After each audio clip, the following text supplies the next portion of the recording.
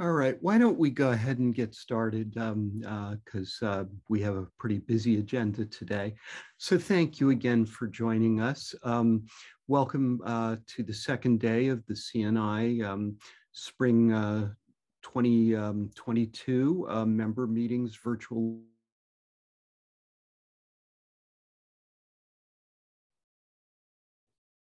Moderating through the sessions as we go through the day.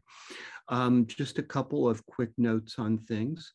We are doing this as a Zoom meeting rather than a webinar, which means that you can see the other people at the who are at the session, and you can chat with them as either with direct messages or to everybody as you wish.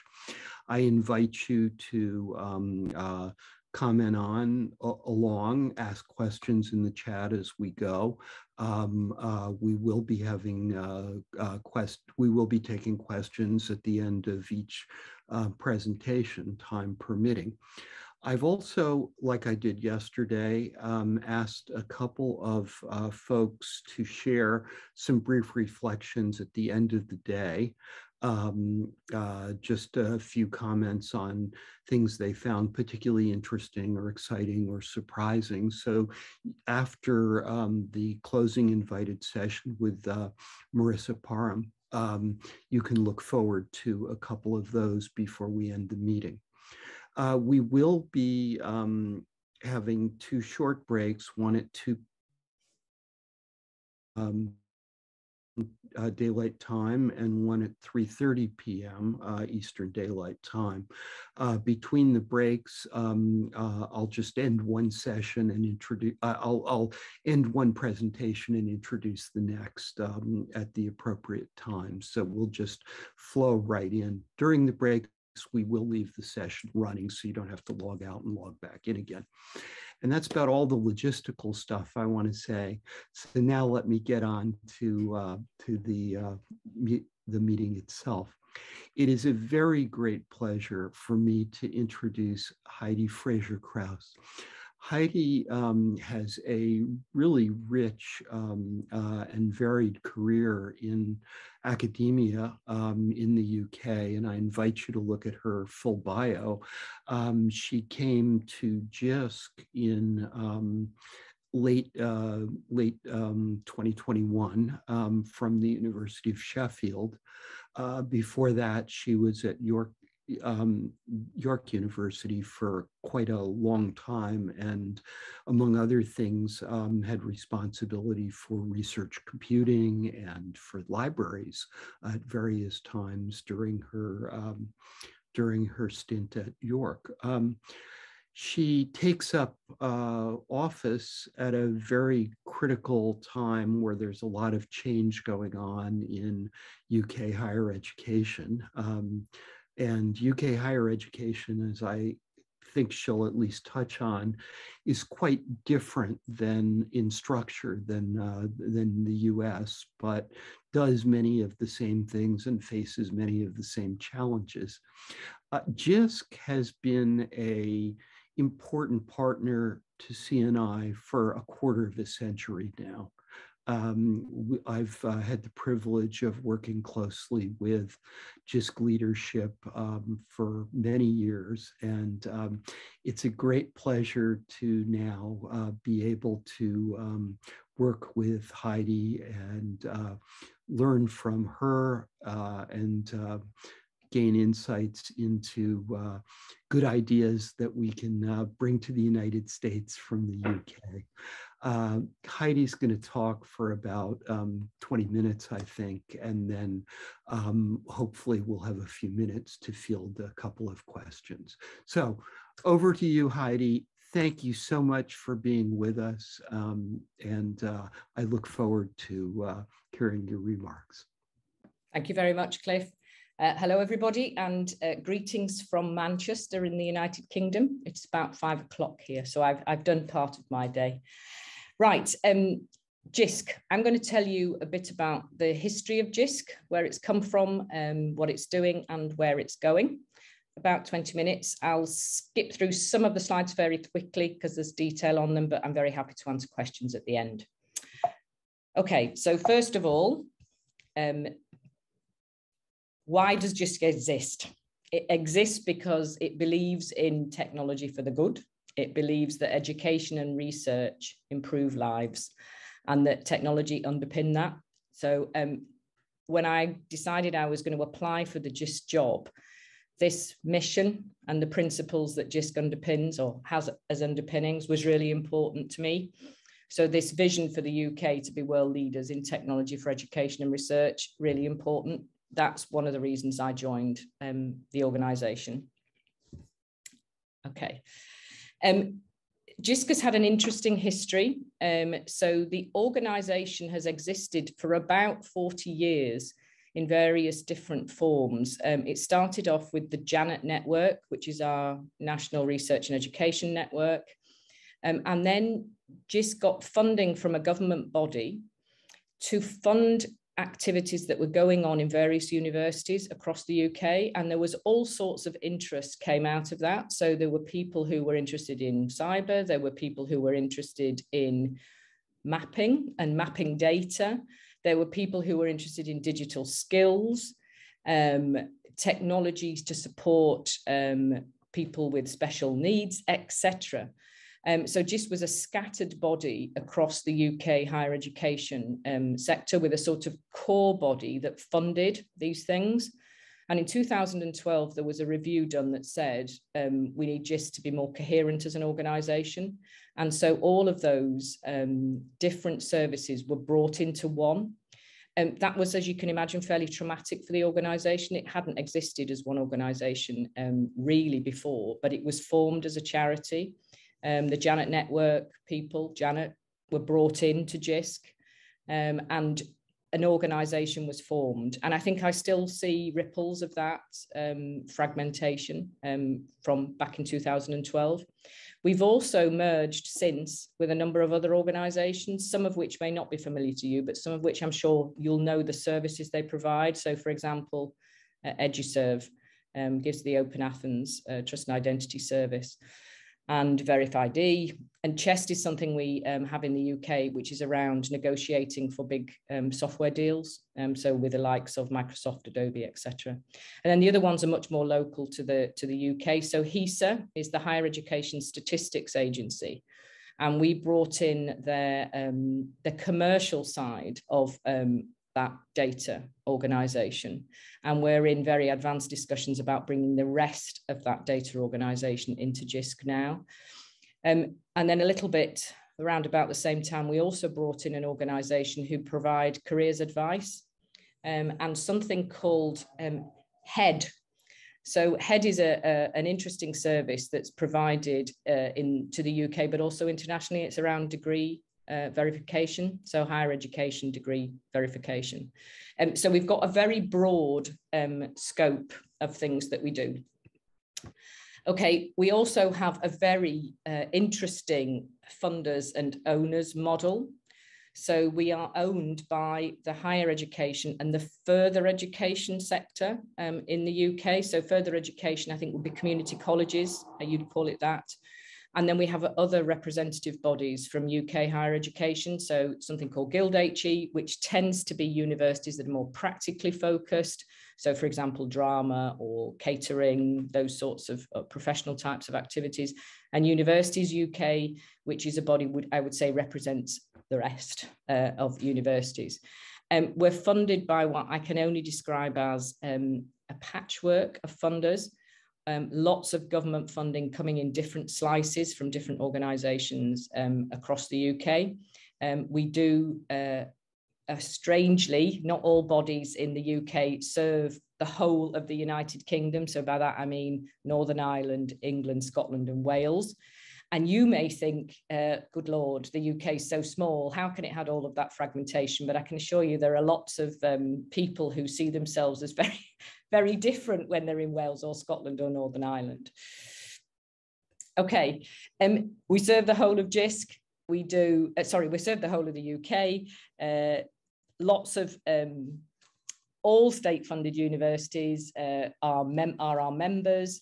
the vast majority of colleges. We also supply services to schools, to research institutes, and other national institutions. So, for example, we work closely with people like the British Library, but also some other research, sort of government research bodies, Diamond Light Source, etc. And we also work very closely. The UK has a number of national or sector bodies, we call them.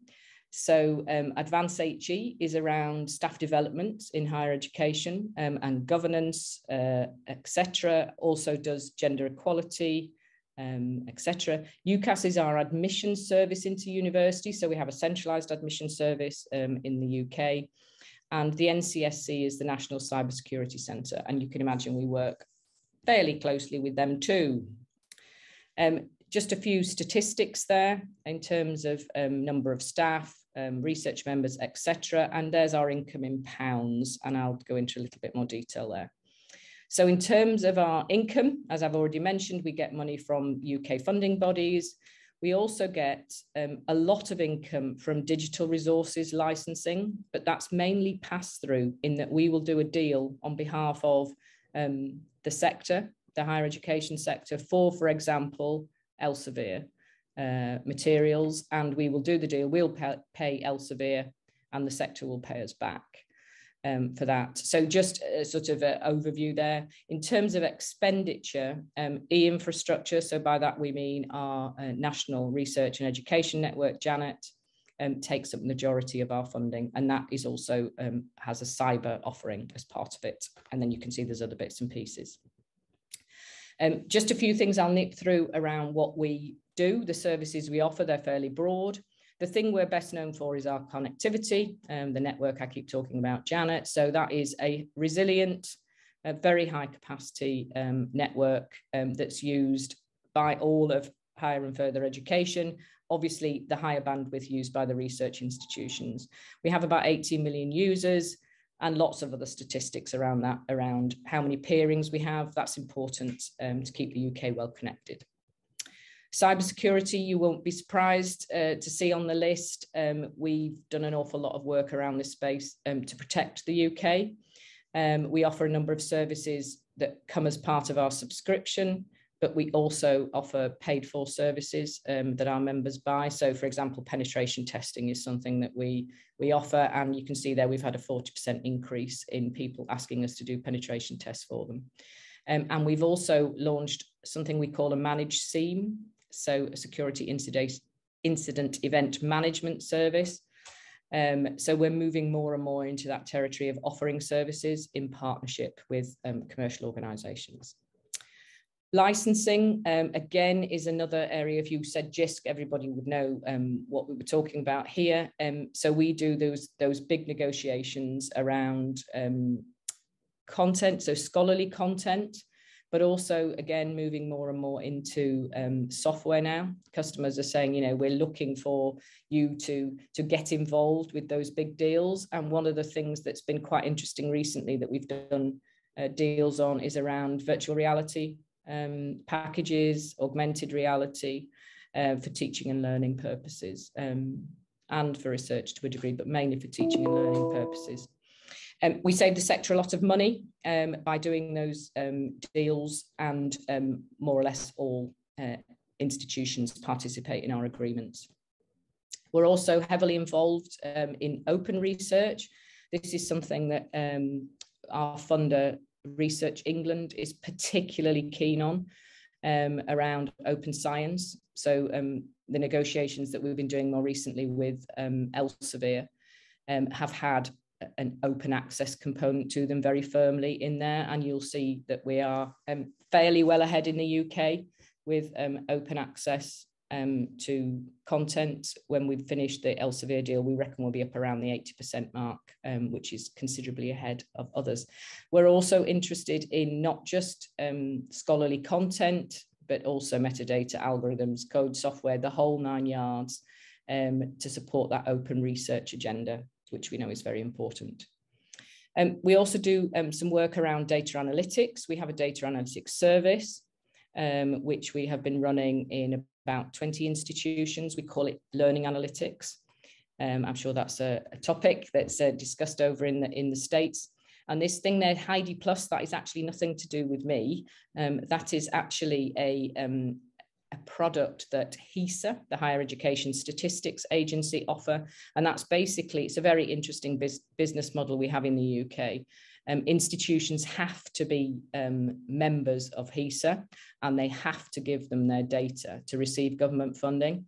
And what HISA does is packages that up and sells it back.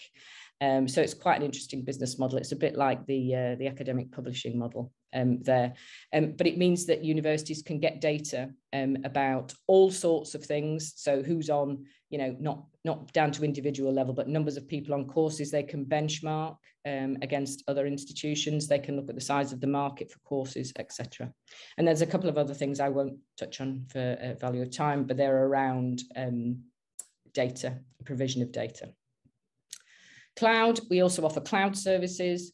We offer consultancy. We have a member of the Okra framework, which is something that happens in Europe.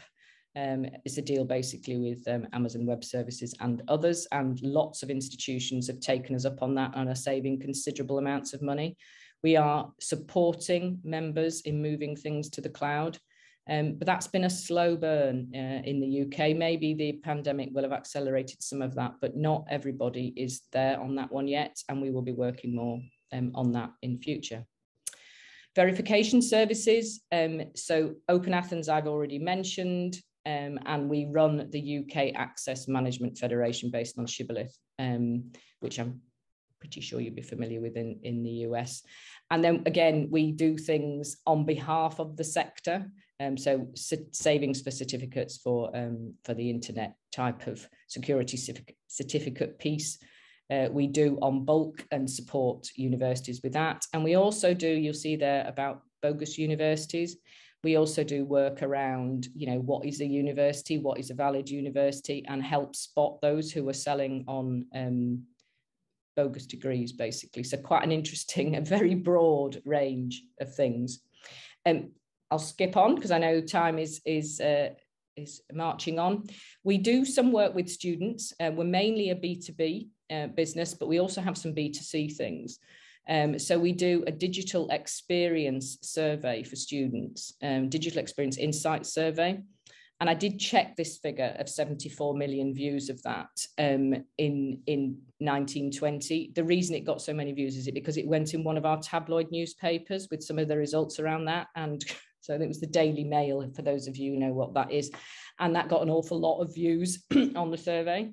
We also do have a range of tools. So building digital capability is something that is for an individual to be able to look at their digital skills, and you get a rating, and then signpost to resources to help you improve your digital capability. So that's used quite heavily across the UK.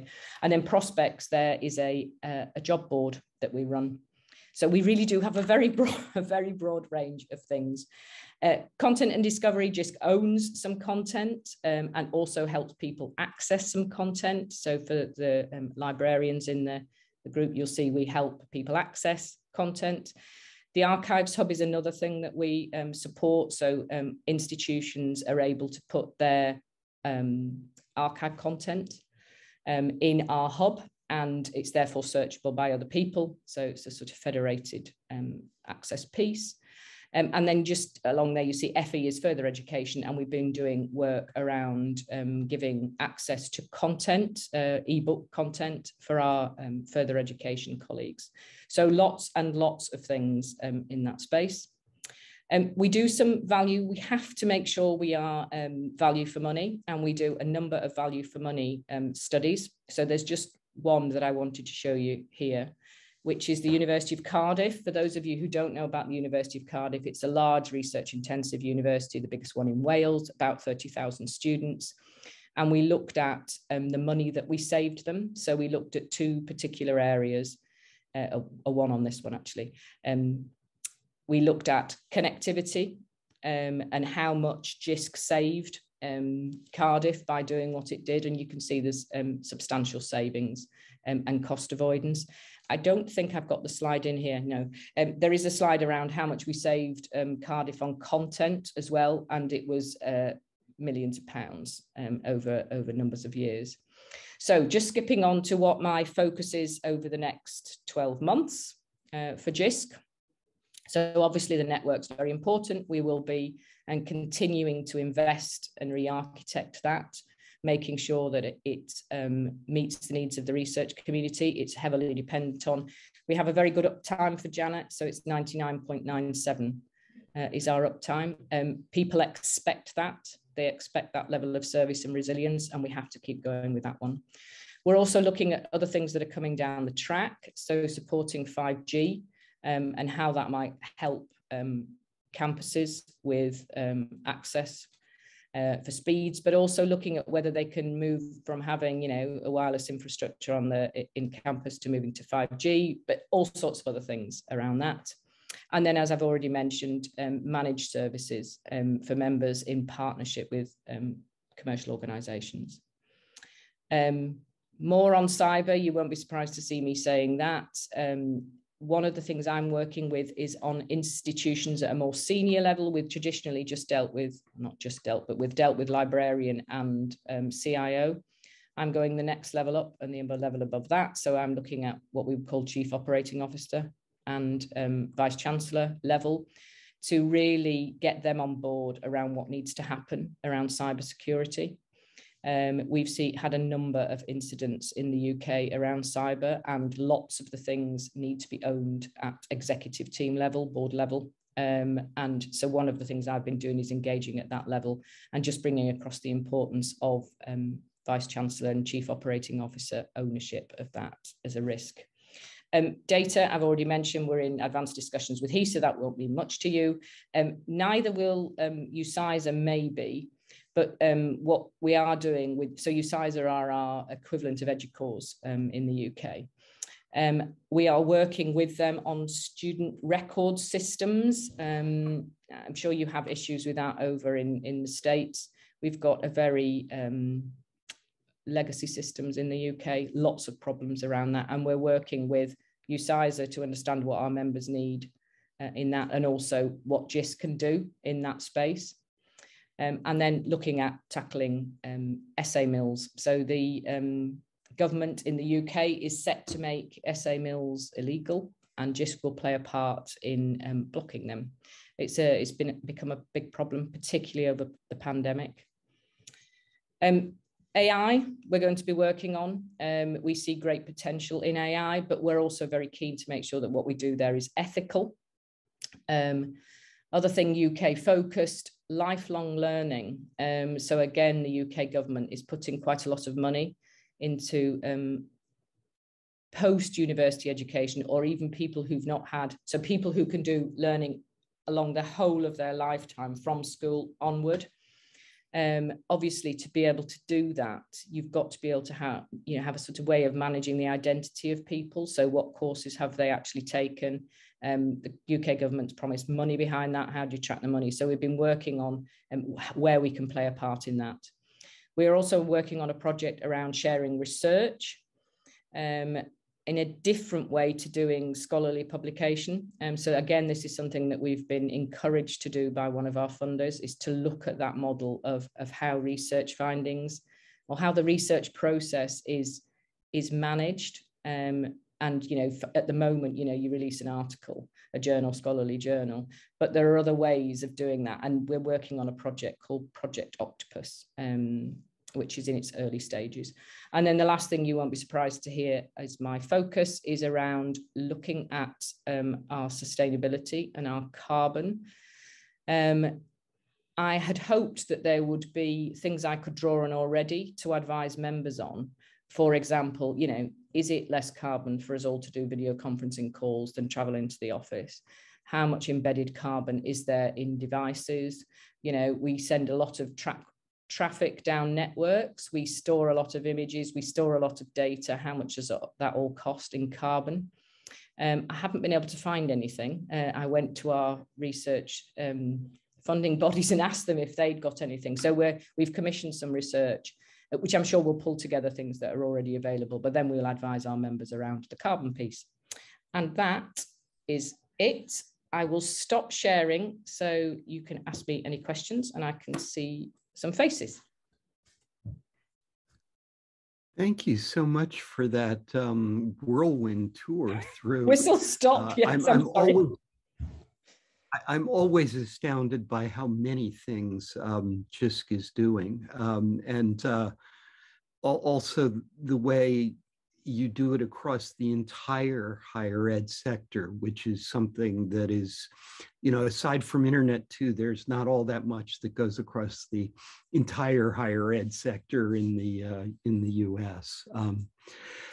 Please, let me open this up for questions from those in attendance. I will note, Heidi, that we did have an early presentation on Octopus in one of our earlier meetings, and are following. I think we're all following that with great interest. Well, the team, interestingly enough, the team that are working on Octopus are in the office I'm in today. They've all had a screen up with lots of code and been going through, so that the project is definitely progressing. Great. Questions for Heidi?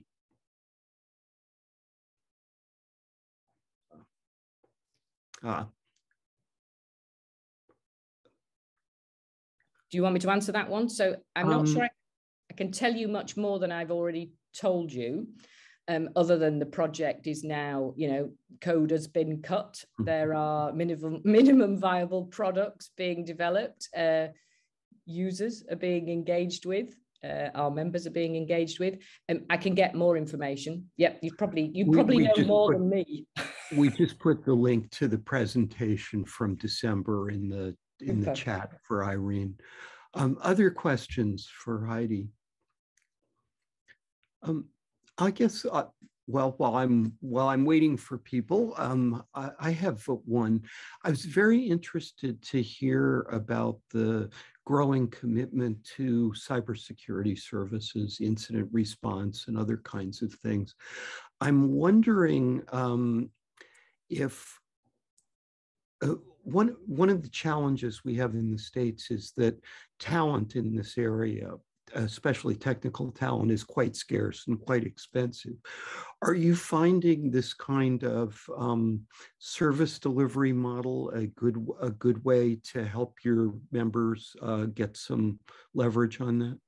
Yeah, so it's an interesting question. So yes, one of the reasons that we are looking at that partnership model with third parties is that skills and resource piece. But I think it's also because I think we probably accept that we're not that good at running large scale services and we need partners to help us with that. But in terms of talent, we're in the same position as you. We've had the Great Resignation as well. The whole of the UK has, and everybody is struggling for people with the cyber skills. We've not done too badly in Jisc. We've just had a new round of recruitment for more junior staff, and we've now got a full complement. And we also have a grad scheme and an apprenticeship scheme in this space. So our focus is definitely around grow your own, but also keep the people that we've got. We did have a number of people get pinched by some of our suppliers, actually. So yeah, it's a challenge. Perhaps one more question for Heidi.